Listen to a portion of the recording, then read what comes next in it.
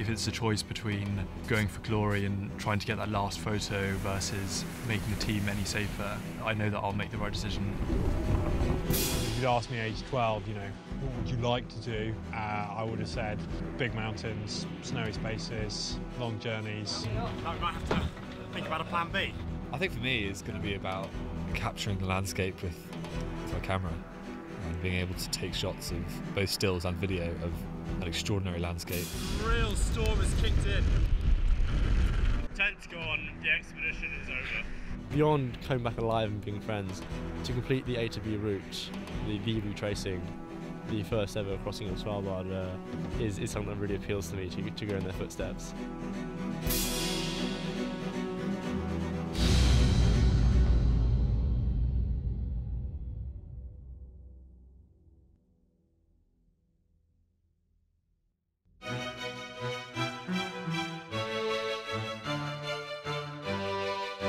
This epic journey to Svalbard had its origin, like so many epic journeys before it, among the dreaming spires of Oxford. A group of us went to a lecture on a series of expeditions that Oxford undertook to the island of Spitsbergen in the 1920s, and we saw a series of really amazing photos. These amazing photographs are from a pioneering expedition to Svalbard, then known as Spitsbergen, in the high Arctic in 1923. James and his university friends realised that no one had returned since, to record photographically nearly a century of change. So we thought it would be a fantastic project to go back and retrace the footsteps of this 1923 expedition, of which people like Sandy Irvine was a part, and I've long admired Sandy Irvine for the amazing accomplishments he achieved in a short life. The plan all the more compelling as the explorer Sandy Irvine had also attended Merton College, Oxford. Svalbard used to be known as Spitsbergen, which means jagged mountains. It's the historical name of the Norwegian archipelago and is home to the world's most northerly settlement. Not to mention more than 2,000 glaciers, a breathtaking but dangerous landscape where the Arctic weather can become hazardous in a matter of hours. It will take at least 30 days to retrace the pioneering 1923 expedition route from Doom Point over hostile and challenging terrain before returning to the fjords of Billen Bay. What the 23 expedition achieved was the first crossing of Spitsbergen by a British crew, and they were literally walking off the map, and that was very thrilling and dangerous. Hundreds of hours of meticulous planning were carried out for what seemed like an insurmountable challenge. For the 4 undergraduates of today, it's the trip of a lifetime. James Lamb started climbing at the age of 15 and went on to become president of the Oxford University Mountaineering Club, as well as a member of the prestigious Alpine Club and a Fellow of the Royal Geographical Society. James is expedition leader. Jamie Gardner, an experienced climber, wrote his university thesis on early 20th century Arctic exploration. He therefore focused on the history of the 23 expedition, notably the original photographs and the precise coordinates where they were taken, so they could be faithfully repeated. Jamie is expedition historian and film director. Will Hartz was tasked with teaching the team to ski, having completed several Nordic and Alpine ski tours. His travels have taken him from the deserts of the Wahiba Sands to the heights of the Mont Blanc Massif. He's also been president of the Oxford University Exploration Club. Because breathing is too mainstream. Will is expedition medical officer. Liam Garrison has a love of all things outdoors. In 2014, he completed a 3,700-kilometre cycle tour down the Pacific coast of the US, documenting the journey with his camera. Liam is expedition photographer and filmmaker.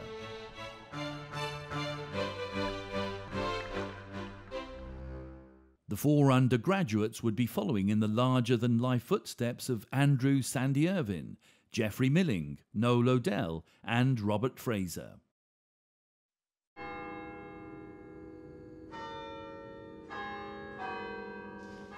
At Merton College Library, James meets Julie Summers, the great niece of Sandy Irvine, to learn more about the man and the 1923 team. Fantastic. Look at all the goodies we've got in front of us. A wealth of documents and artefacts chart the story of Spitsbergen 1923. The photographs they intend to replicate, as well as a treasure trove of letters and appeals for funding. It's really difficult to retake. Yeah, these are all 23 pictures. Oh, are they? So Okay, that's interesting. So that's a different angle. Yeah. I love this picture of all the oxes on the... Among them, a letter from Oxo offering stock cubes for the journey, and other donations from private individuals. Oh, look! So there we are. They got donations towards the expedition. £5. What would that have been worth in 23? 40, 60, about 120 quid? That's not too bad. Donation, is it? No, Yeah. quite. Well, I think what was interesting about the 23 expedition was there were two different age groups. There was Noel Odell and R.A. Fraser, who were in their 30s, and then Sandy and Jeff Milling, who were 20. But what Odell recognised in both Sandy and Geoffrey Milling was a maturity beyond their years, and this ability to shut out all discomfort and simply get on with the job. Sandy Irvine was also a prodigious rower. He helped Oxford to victory in the 1923 Oxford and Cambridge boat race. He was one of those useful men to have in a boat who didn't seem to feel the pain of pushing beyond the wall, as the rowers call it. And he regarded his rowing as almost as a religion.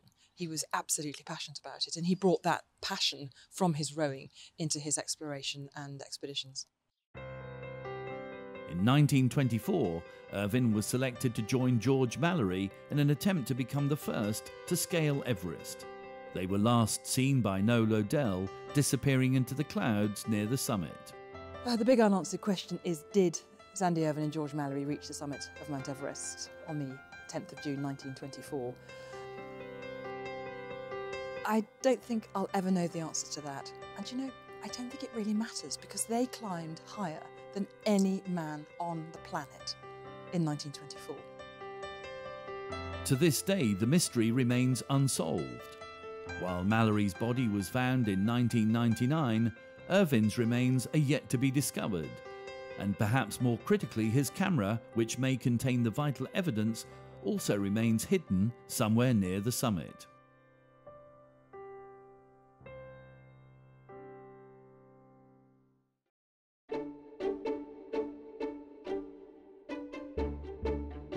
As part of our training for pulling massive sledges, we go to the Port Meadow, which is a place in Oxford that's sort of normally for picnics and nice walks, except that we tend to ruin it every Sunday by charging past everyone with these probably 3 4x4 tyres tied to our dragging harnesses and sweating profusely, and we get so many weird looks, but it is really good training.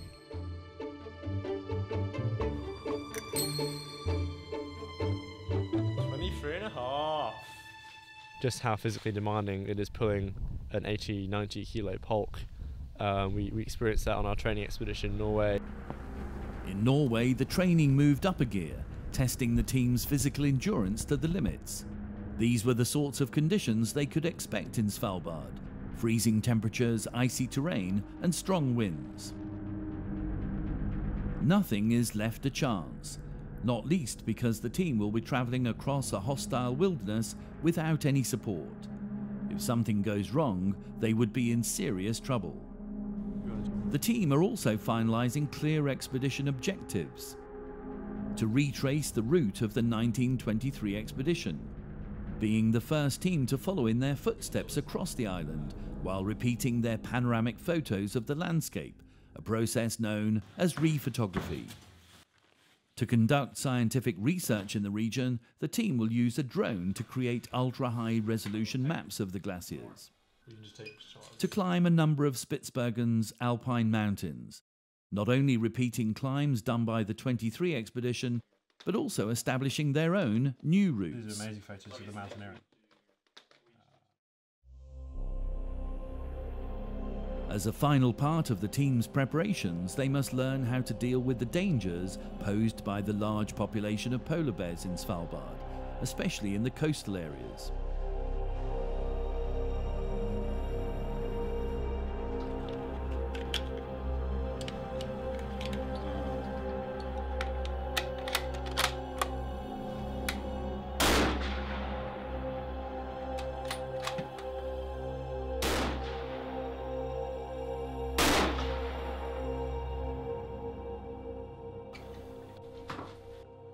the team enlists the help of Endrifer Jørgensen as their 5th member.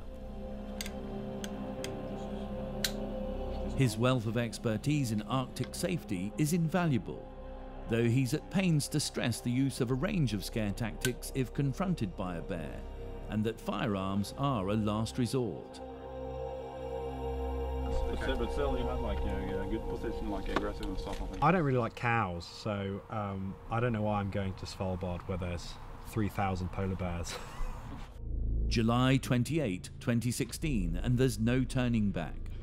For Will, who admits to being prone to seasickness, the news is not so good. The weather's not sounding as fine as we hoped, so we'll have to wait and see. That's good for you, isn't it? Because you love the sea. I love the sea. I've done it, mate. The team face a long and bumpy boat journey from Longyearbyen to the expedition landing site on the northeast of the island, a journey of just over 400 kilometres. Now we're ready to go.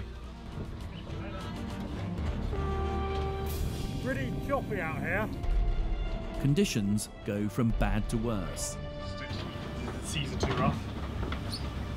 So we're trying to think of another solution because if these guys have to turn around. The chances of making it to their planned destination look increasingly slim. Will and James are suffering in the huge stomach-churning seas.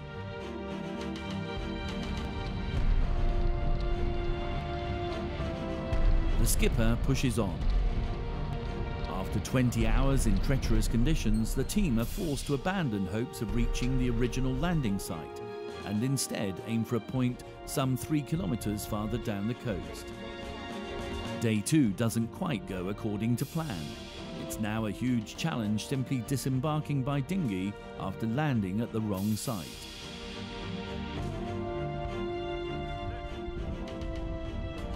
We've been marooned.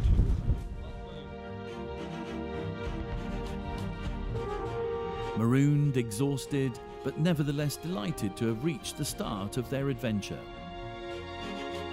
Can't believe we've finally done it, we're here. Spitsbergen Express, This is James, come in, over. Yep, no problem. Have a nice trip. Thank you very much. James out. We're all alone now. Another consequence of not reaching the original landing site was having to drag their heavy pulks, each weighing in at more than 80 kilograms, to the first campsite, desperately in need of sleep.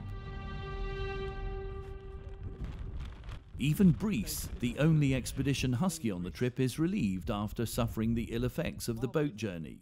He's actually a cross between a German Shepherd and an Alaskan Husky, especially important as a faithful guard on polar bear watches.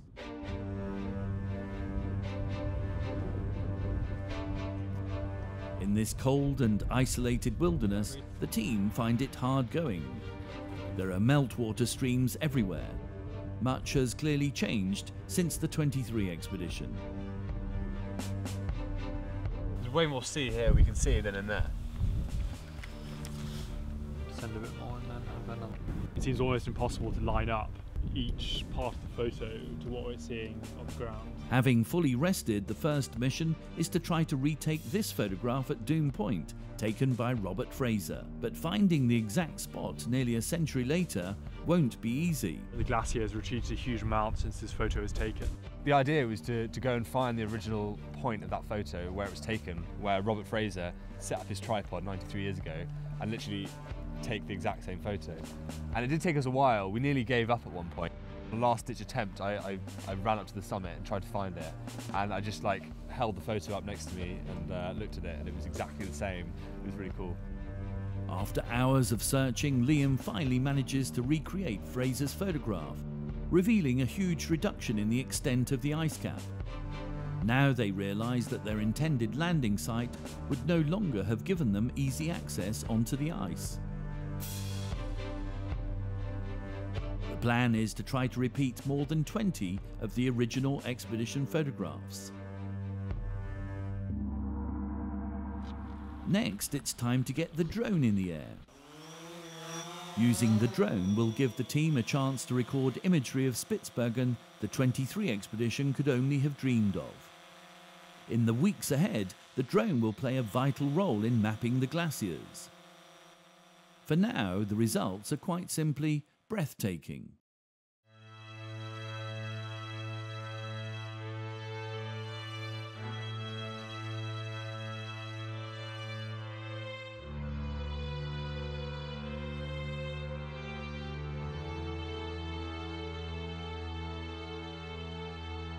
Coming around the corner off the moraine, seeing all this ice just everywhere, it was just ridiculous. And one of the best things is you can't actually see here is there's a big sort of sinkhole. So there's this big lake behind us, and the river that drains out to the sea kind of runs this way, and there's a big gorge and there's a massive hole, and it's probably like 20 or 30 meters down to the water, and it is really cool.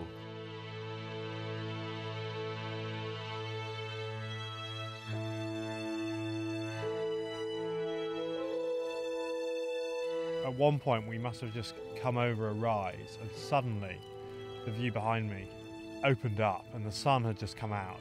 And I've seen ice caps before in Greenland, and I've seen glaciers in the Alps, but there was something about this one, I think perhaps because of the sense of the fact that the water has dropped. It's left these spectacular just chunks of ice just kind of marooned, and the diminished water level makes them stand out even more.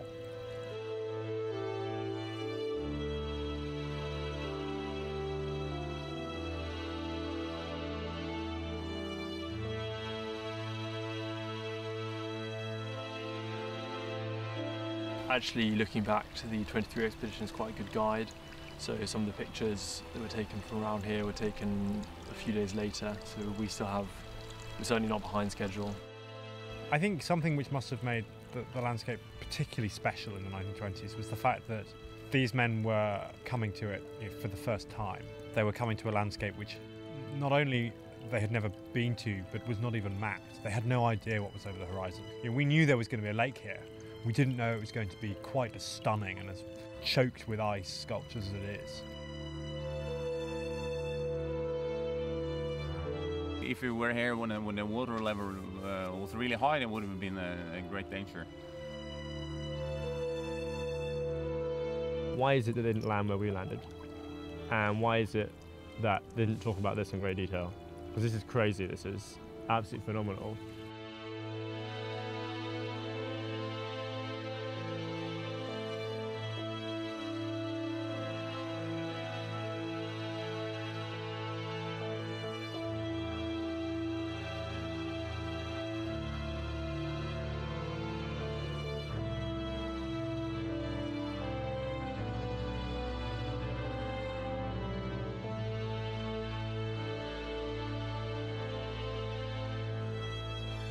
I think the novelty of carrying all your crap across this sort of tricky landscape, it'll definitely wear off at some point. But I do have my expedition surprise for, I think, day 22 or something like that for the team, so hopefully that should perk us up.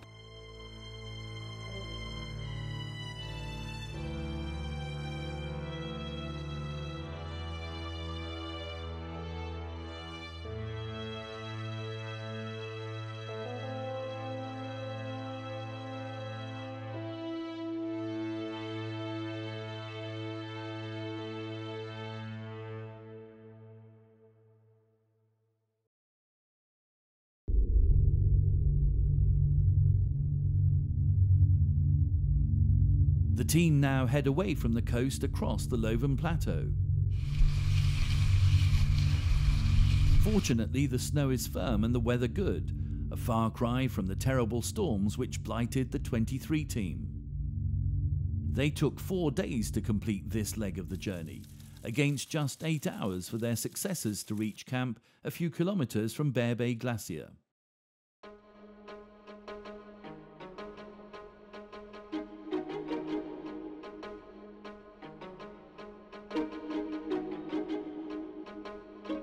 Even with today's modern equipment, setting up camp requires great attention to detail if the team are to stay the course.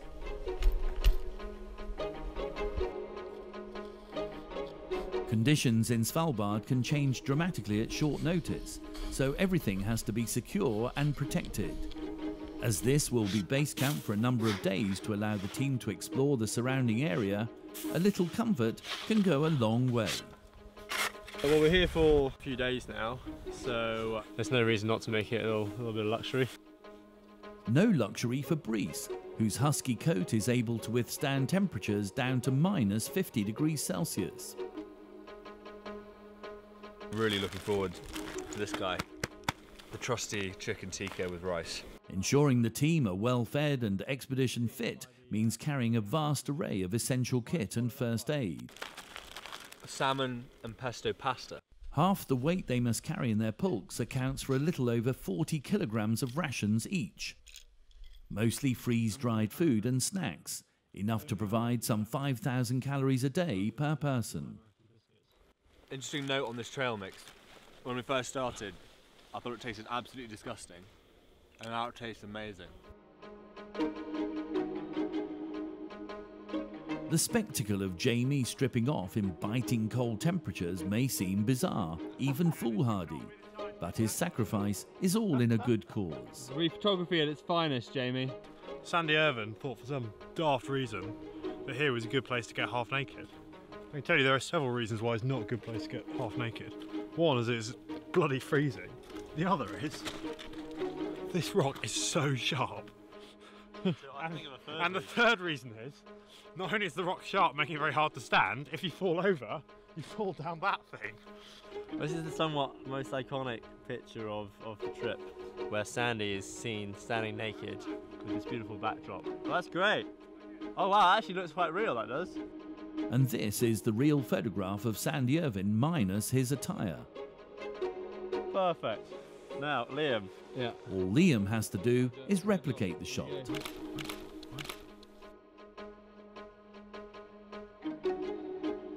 Alongside each other, these iconic expedition pictures are as good as identical. Mission accomplished. Just a matter of meters away, the team stumble across the remnants of one of the 1923 camps, which had lain undiscovered for nearly a century. A lot of food, a lot of tins. It's been hungry. Oxo. But it's definitely oxo. That's incredible. Is oxo literally just like a beef cube? It's like a beef stock. Old tins, clothing and wooden tent pegs preserved in the dry Arctic conditions. Sound of the 1920s, that is. But has Jamie spotted an opportunity? I'm guessing they got it for free from the Oxo company.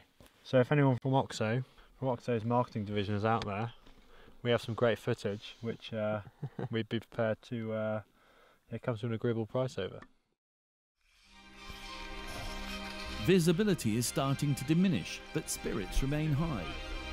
You could basically go to Poincaré top and climb it tomorrow. Day 10 and the team are discussing their next mountaineering challenges. But James is also concerned that their use of the drone isn't yet fulfilling their scientific objectives. What we're doing with the mapping is essentially just taking loads of pictures from the drone. But in order to make the maps more accurate, more precise, what you need to do is have points on the ground which you know the location of definitely. Jamie to all stations requesting radio check. Come in please, over.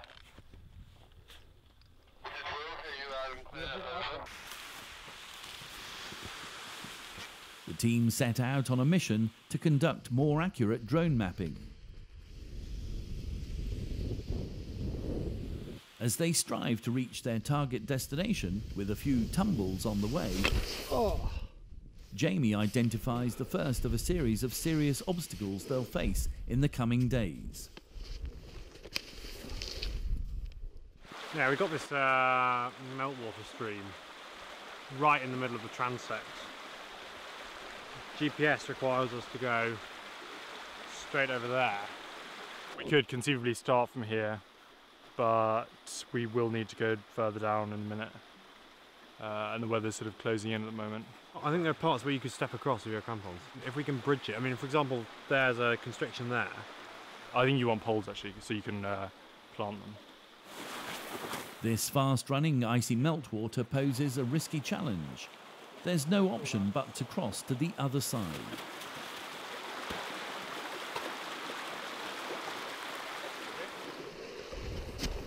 He got me!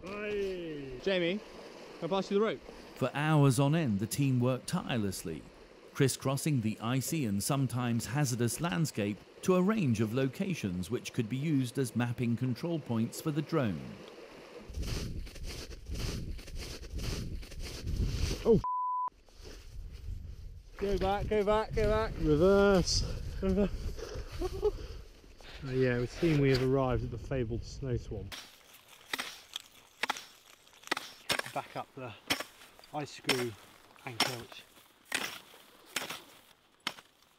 The team rope up as an added security measure while negotiating the many crevasses on the glacier. You got it? Yeah. The ingenious use of local rocks is a game changer. Okay, so now we've got a cross on the ground which the drone should be able to see when we make the map. I'm just going to take the GPS of the centre of the cross such that we can make the map more accurate. You good? I'm just registering the control points. What? It needs to be stationary.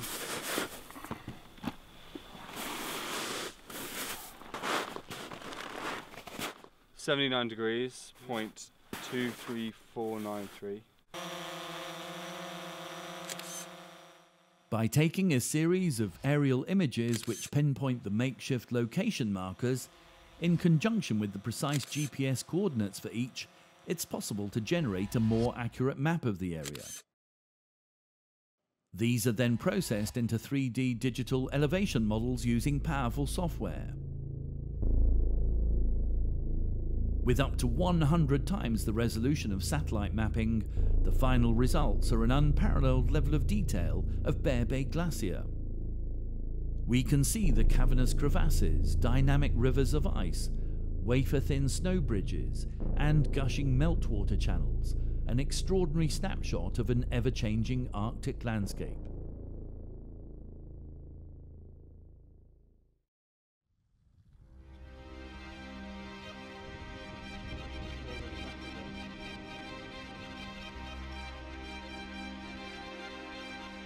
The team face freezing fog and almost white-out conditions as they head to their next destination at the base of Poincaré-Toppen, also known as Mount Deception by the 23 expedition because they were unsure of its name.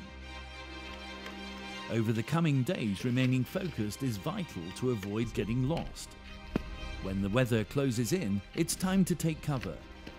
As always, with a mix of resignation and humour. Snowy and white and miserable outside, so we decided to put the Greek shelter up. I thought it was absolutely fine outside, personally. The exits are here, here, and here. The icy conditions are playing havoc with both kit and clothing. Very carefully removed. So we've just arrived here at so-called Fox Camp, or how it was known to the original bunch.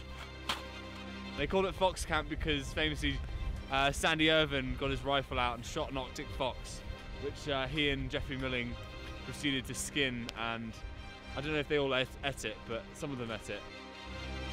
Here seems the ideal spot for an important milestone, the long-standing explorers' tradition of flying the flag for sponsors and country. It was a massive, long slog through the fog all day today. Just as we come to camp, the sun comes out and we're feeling good. There you go. The mountain now provides an even greater reward. It's now that the 2016 team witnessed the majesty of the icy wilderness ahead that they planned to see for so long.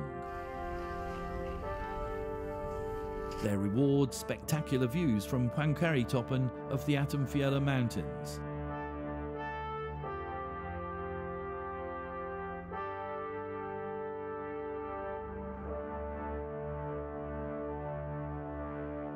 From here, they could scour the horizon and see for the first time their expedition destinations ahead of them. From the summit, we had brilliant sunshine and our first proper views of the Atomfiella. 79 degrees and 6 minutes north, 17 degrees 3 minutes east lies one of the key mountaineering objectives that the team have been looking forward to.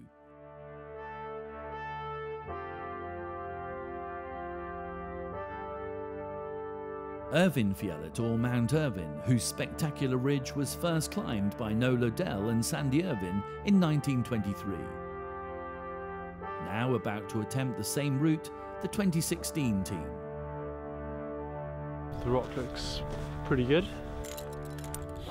Not quite clear what the route was. I tried and tested well. They said it was tricky in places.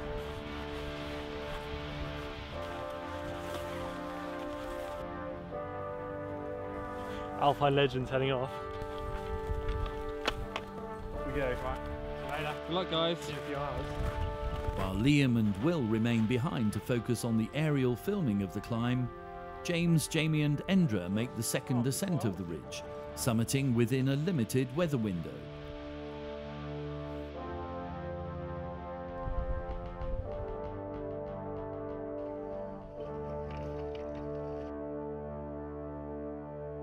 For the entire ascent, calm weather and blue skies prove ideal conditions.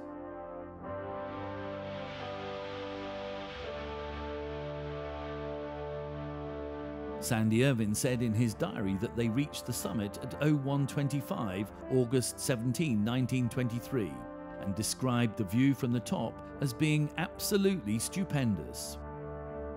Odell had also described the spectacular scenery, as fine as any amongst the highest Alps. For the steeper sections, the team decide to rope up, with the summit at around 1,500 metres, now in striking distance. And I'll flake it out from this end. It takes the team about 6 hours to climb the route. It's a special milestone in the 2016 expedition, the first team to complete this climb since their Oxford counterparts 93 years earlier. The weather's now closing in somewhat, but we made it to the summit just in time. There's a few sections of slightly dodgy rock and we roped up a little bit in the middle. But overall, I think that was absolutely spectacular. I'd say it's probably the best alpine route I've ever done. We're wondering whether or not this was the original cairn that Odell and Irvin talk about erecting when they got to the top.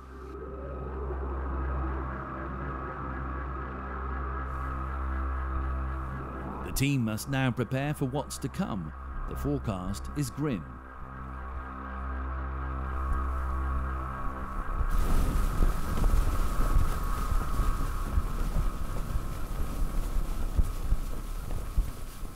Day 17 and the expedition takes a turn for the worse. A howling storm engulfs the campsite. The team have no choice but to hunker down. We're all totally locked to the ground here, pinned here on Gallabrean just below Mount Irvin. The storm-force gales now threaten plans to repeat a key photograph at the top of Mount Irvin taken by Odell. There's Mount Irvin behind me. Looks pretty snowy. I'm not sure how me and Liam are going to get up there. Probably not is the answer to that. Poor Breeze here, suffering out the cold weather. Oh, poor dog. All right then. I see the camp is absolutely coated in snow. Another concern is the impact on equipment. These solar panels are vital for charging batteries for computers, cameras, and the drone. Thankfully, the tents are holding up to the storm.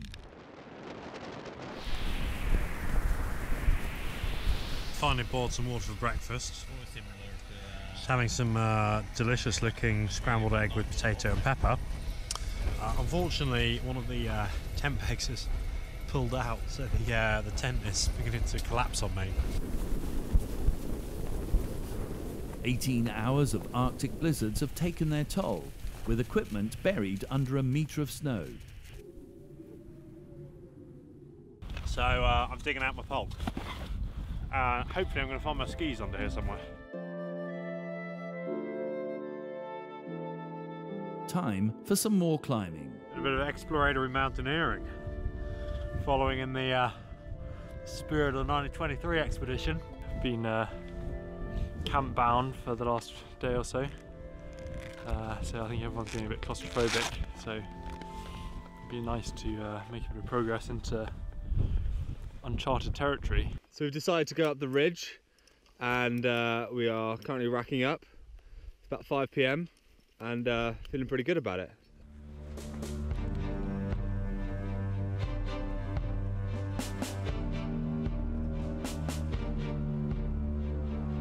Sometimes it's worth stopping simply to soak in the experience of being an explorer. This place is sick. Literally no one else here. After a day of skiing, Jamie, James and Liam decide to climb a rocky ridge, Vesterfjellet. Pretty much, my knee's getting cold.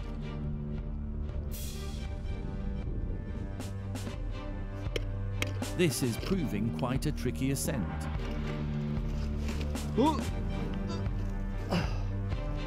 With cloud closing in, time running out, and yet more difficult rock, the decision is made to abandon the rest of the climb. Oh.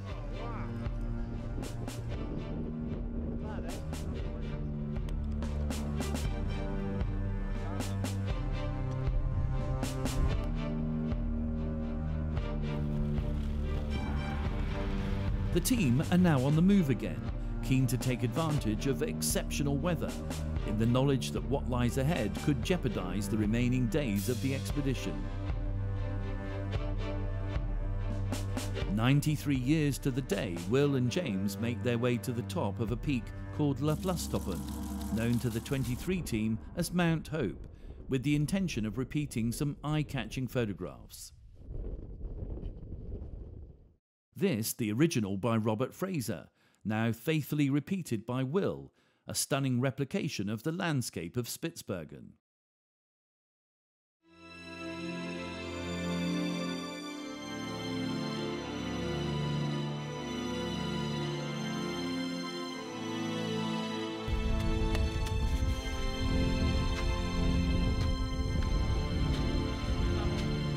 The team have now got to grips with building snowy fortresses to protect their tents from the brunt of yet more strong winds. Good snow on it.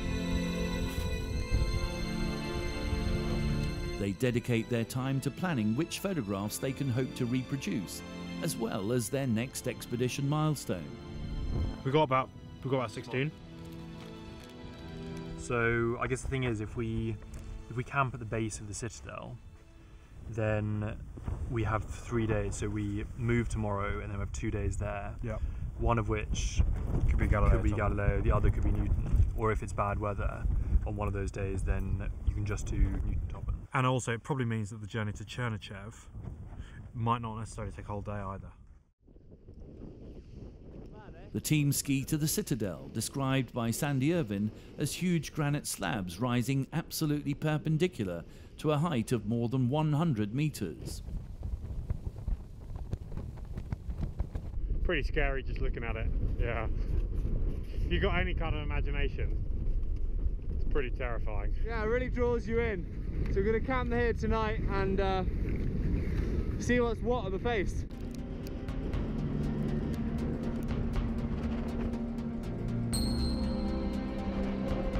It's a bit windy, so we decided to put up the group shelter while the others go and look for a campsite. I'm being by the Arctic. It's a very dangerous experience. James, Jamie, Will, Liam and Endra now find themselves in the eye of a storm they describe as biblical in strength.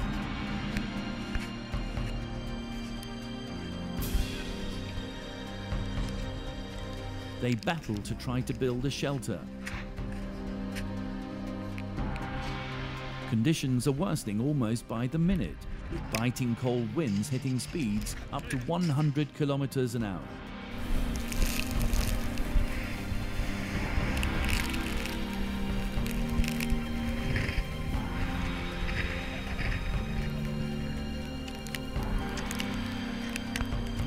It's the lowest moment of the expedition. And Will fears the worst. Tent's gone, the expedition is over. Yeah, let's not tent, let's get in the group shelter. We've built our shelter, which is now melting.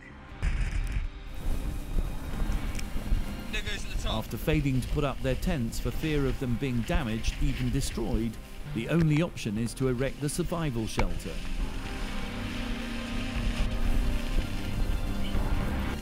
.30 at night, and it looks like we're not going to be able to put the tent up. So it looks like we're staying here for the night, unless we can dig down and make a shelter.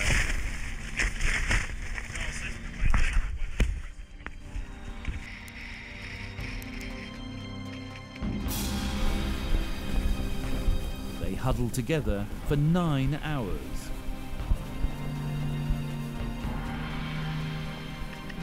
For the next 2 days, the weather is again the dominating force. It's as much as the team can do to remain rested and nourished, and to try to stay warm.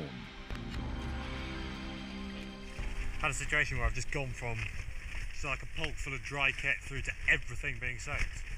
I haven't got any spares.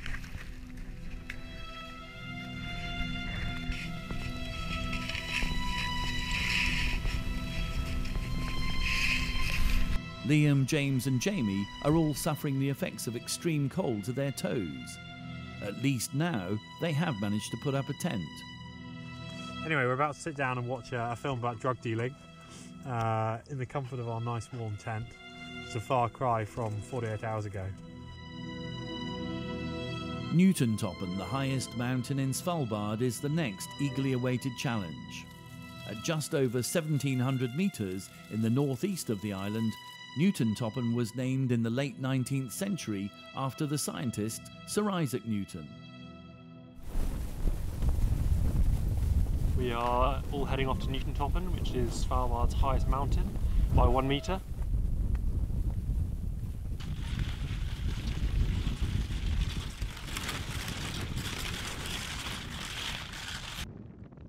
A 3-man team comprising James, Jamie and Endra decide to attempt a new unclimbed route on a striking granite ridge on the west of the mountain, very much in the spirit of exploration of the 23 team.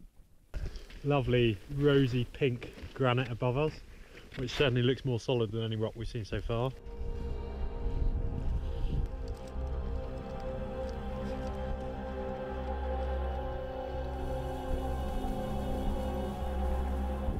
As they reach the top via the West Ridge, all around are breathtaking views of Svalbard.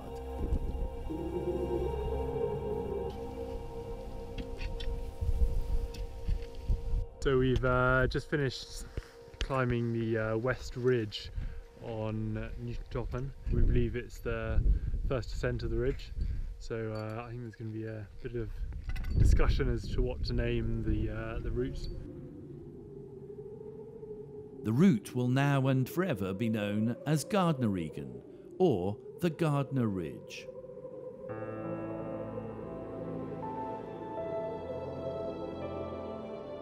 The wind may have picked up, but James and Jamie have one final task before their descent.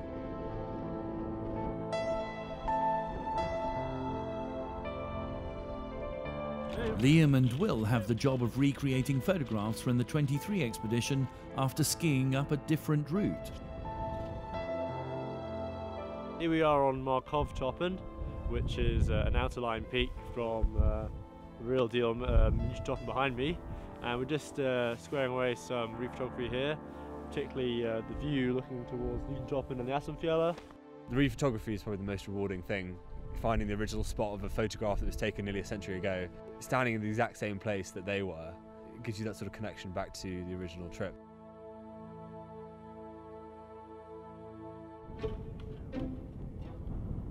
Back at base camp, there's a highly anticipated and memorable moment. Liam has just unveiled his long-awaited expedition surprise, with which he is going to instantaneously lift the mood of the group. What have you got for us, Liam? I've got mandarin segments in juice. Oh from yeah. Tesco, and we've all just opened it up. We've been greeted with a lovely coating of sort of chopped up bits of orange. Slightly icy. Slightly icy, but it hasn't frozen and exploded the tin, which is good. I've just been sniffing it. It smells super zesty, and none of us have had fruit or veg fresh for 25 days now, so it's going to be really, really nice to have some fresh fruit. Bite into the fresh fruit and drink the juice from this can. To the East Spitsbergen ice cap. Oh, that's so good. So good. Javili, as the Albanians say. Has it got a good nose? Full-bodied. That smells really good. Sweet and yeah. Oh, it's amazing. Melt in your mouth.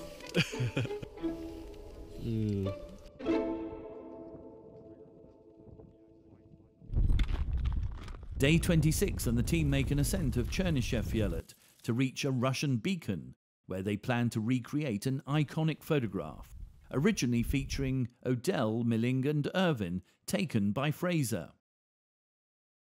The 2016 version features James, Jamie and Will, taken by Liam, one for the scrapbook. Okay, open it.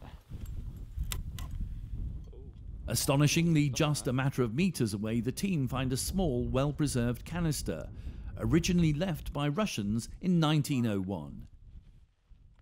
Inside, a time capsule of artifacts from different expeditions. One in particular proves very special. Hold that. This is too good to be true.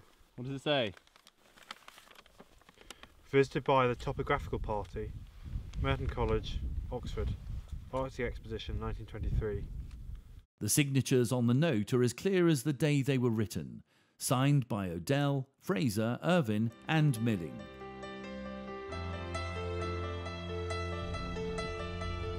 The team take it in turn to add their names to a piece of history for future explorers.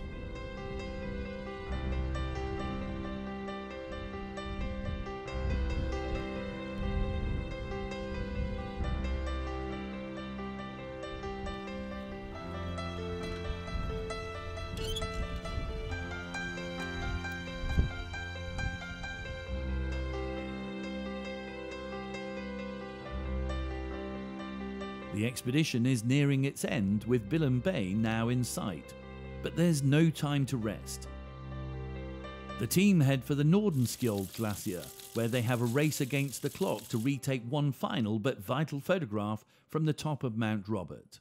Got about 12 hours to try and get this really spectacular photograph, which will hopefully give us a very good indication of how the glaciers may or may not be changing.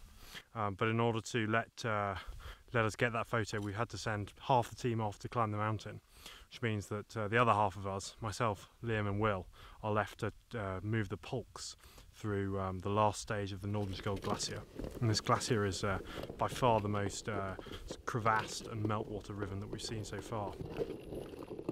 This glacier is probably the biggest single glacier we've been on so far. It's a couple of kilometres across and poses some pretty serious challenges.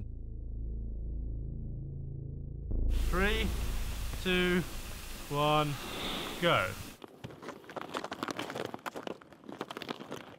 Me, Will and Jamie were tasked with moving 5 pulks down this horrendously hummocky dry glacier, while Endra and James went off to Mount Robert to repeat a photograph that was taken in 1921 by an Oxford University expedition that came to these parts. We'd sort of divided and conquered, and it was really, really satisfying because we managed to achieve our reef photography goal. That goal was to show the huge extent to which the glacier had retreated in nearly a century of shrinking ice, in some places by more than 3 kilometres. Who knows by how much in another century?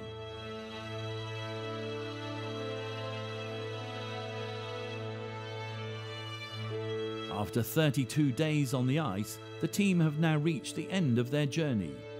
These intrepid explorers have written their small part in the history books, and there is now time for reflection on what this expedition has meant to them and how they have been changed by their epic retracing of Spitsbergen, 1923.